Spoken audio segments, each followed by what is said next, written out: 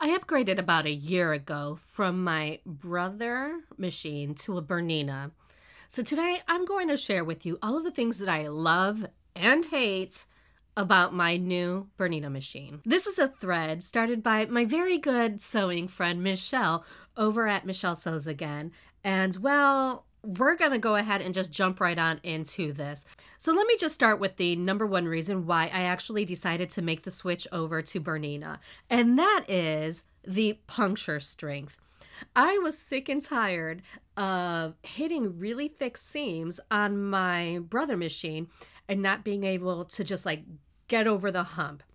And even if I did, I would end up with a lot of thread nests down at the bottom of it. It was just a horrible experience. And I started my new business, Inspired Leather, and started making bags. It became a really big issue because it was just impossible to sew a bag on my brother machine.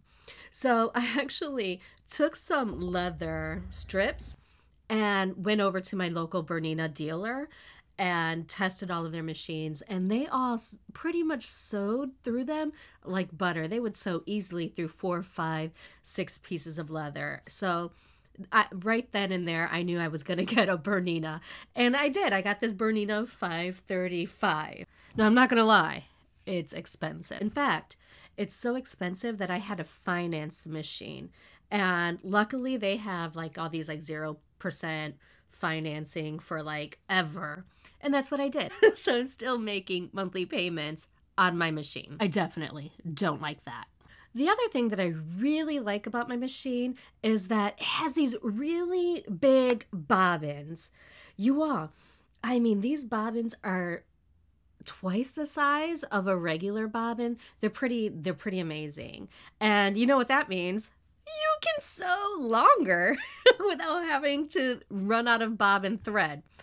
But on the downside of this, I no longer have a drop in bobbin, so I can't see when I'm running out of thread. So, pros and cons. I mean, if I'm honest, even with the drop in, I would find myself running out of thread because I wasn't paying attention to it because my fabric was on top of it while I was sewing. So I'd take the bigger bobbin all day long. Now, the problem with that is that they're super expensive, you all.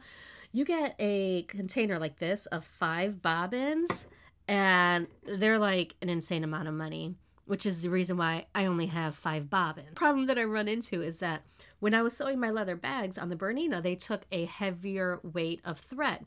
So I have 3 different bobbins with the 3 different colors that I was using the most often with that heavier weight, and then only 2 for like a regular weight, which isn't enough, you all. I mean, I'm sewing all the time and I sew lots of different colors. So what I found I ended up doing is I just don't switch out my bobbin thread. So everything has like purple bobbin thread or something at the bottom of it.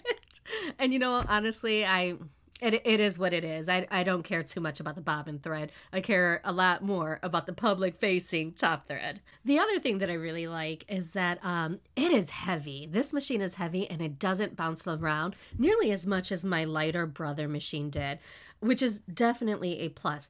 Especially because when I'm making buttonholes on my brother machine, it would vibrate so much. The button would just like pop out of the little plastic bit for the one-step buttonholer thing, and I'd lose my button. Well, the Bernina 535 is a lot heavier, and it doesn't have that little button slot that you put in.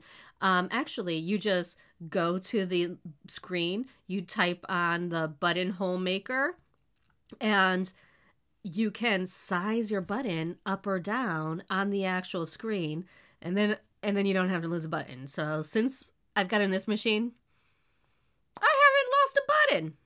I also like that there is an instruction manual on my actual machine. So if I'm curious about how I need to add a zipper to a garment, I can just click on the little zipper button and it's going to give me the instructions and tell me what kind of thread I need, which sewing machine foot I need.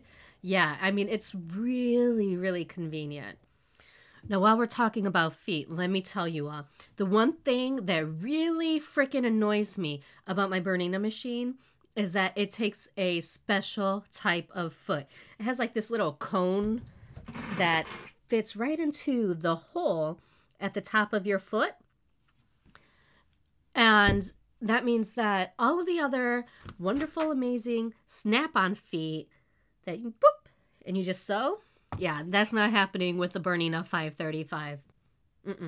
In fact, I have a vintage Bernina model, and even that has different feet from this current Bernina 535. So I've just got a bunch of like mixed matched feet running around here everywhere, and yeah, it's a problem, you all. I really hate the fact that I have 50 million sewing machine feet floating around the house somewhere, and like 2/3 of them don't fit the machine that I'm using at the time.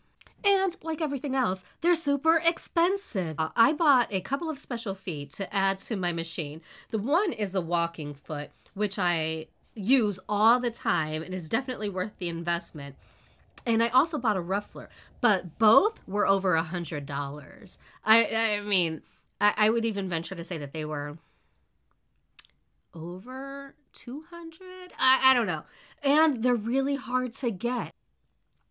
You have to find a dealer. And if your dealer doesn't have the machine feet that you want, like, good luck getting. For my ruffle foot, I ended up calling 2 or 3 different machine dealers and then just happened to run into it somewhere like up north a couple of hours and saw that they had one, and I snatched it up from them. So yeah, it's these machine feet, they're a problem. And then the very last reason, which is kind of a funny reason why I decided to get this machine, is because it has this little metal plate, like that little throat neck area. Yeah, well, that piece is metal compared to the plastic of my other one. And my other one looks really beat up. It does. And that's because I sew sequins and other like harsh materials. And as they're going over that area, they were scratching the heck out of my brother machine. So I don't have that problem with this one because it's metal and I just polish it up. You know, polish it. It looks good. And it has a built-in light feature, which comes on whenever I turn on the machine. And if I don't want it on and I want to be eco-friendly, I could just hit the little eco-friendly leaf button and it turns off the lights, it turns off the screen, it turns everything off. So you could just kind of work in the dark. I guess I'm not very eco-friendly though, because yeah, I like the lights. So if you're looking for a machine, absolutely take a look at Bernina. They have some really amazing machines. They perform extremely well. My buttonholes have never looked better. It's just an amazing machine. On the downside though, it's super expensive, and you're going to pay for all of those extra features as well as any extra feet that you might want. And because this is a sewing thread, I'm going to tag my good friend Agatha over in Agatha's Cottage, as well as Adam at Adam Sews, because I want to hear all about their machines and what they like and don't. And by the way, if you've been wondering how you can sew knits without getting that really funky rippling effect at the hem, check out this video right over here.